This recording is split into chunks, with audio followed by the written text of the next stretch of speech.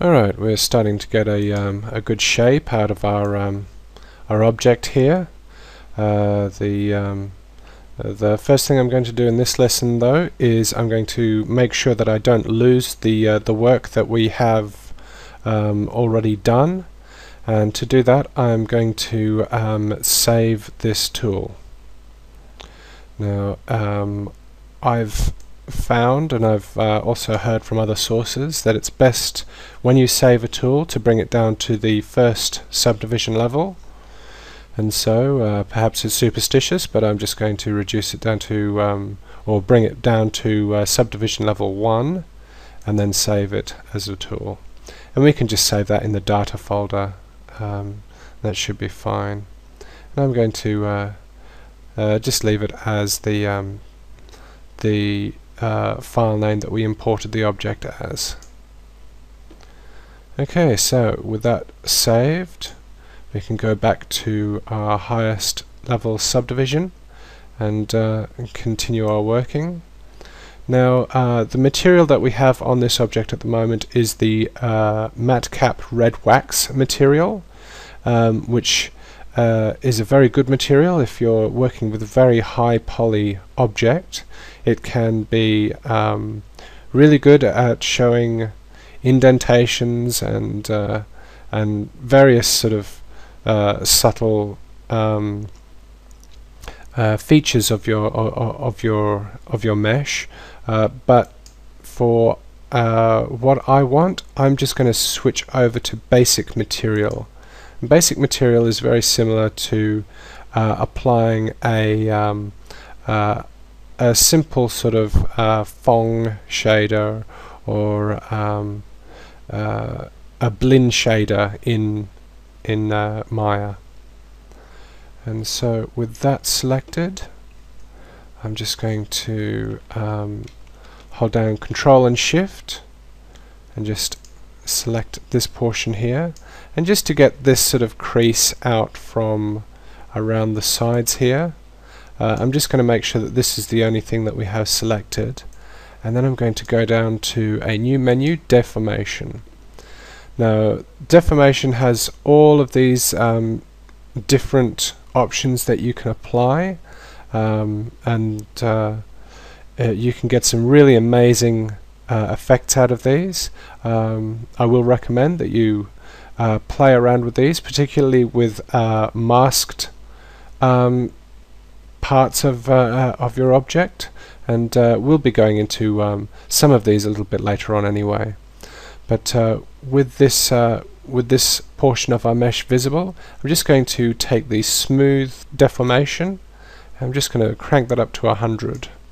You'll notice that it changed the depth of our creasing around that, but I'd like to do that a couple more times just to sort of smooth it out as much as we can. And you can see that it looks like, hang on, I think I might have used inflate there. I'll just make sure it's smooth. I think that's about as smooth as it's going to get.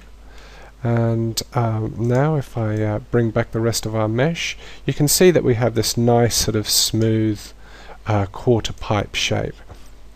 And this is going to be our default base for the shapes that we're going to carve out. Because this is our base configuration for this mesh, and because it's pretty much perfect how it is as a starting point, I want to preserve that shape. So any further sculpting that I apply to this, I'm just going to put that on separate layers. So I'll come under the layers menu and I'll press new.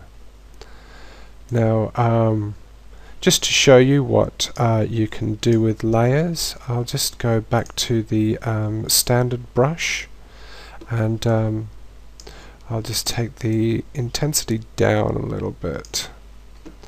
Now, I probably recommend that if you can, it's a good idea to use a stylus or a tablet, such as those that are made by Wacom.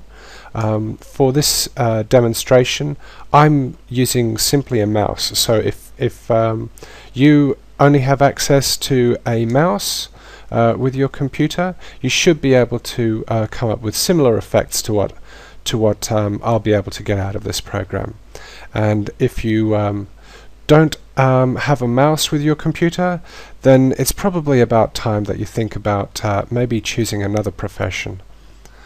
Okay, now with the with this layer selected, I've just applied a little bit of sculpting onto this surface, and you can see if we switch off this layer, the sculpting goes away.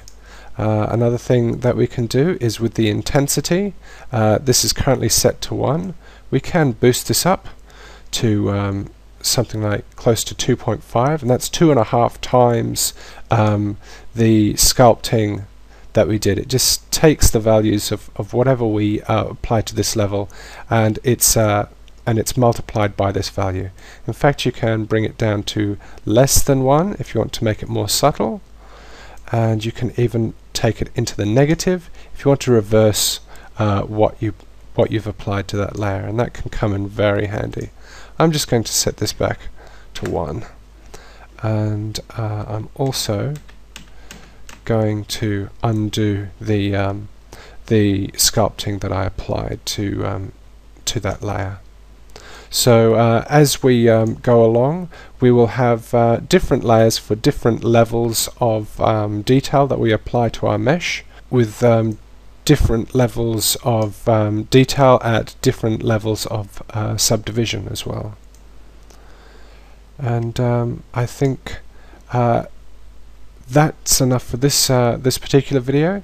We'll get started on the detailing of our mesh and the actual artistic expression portion. The real creativity comes into it in the next video.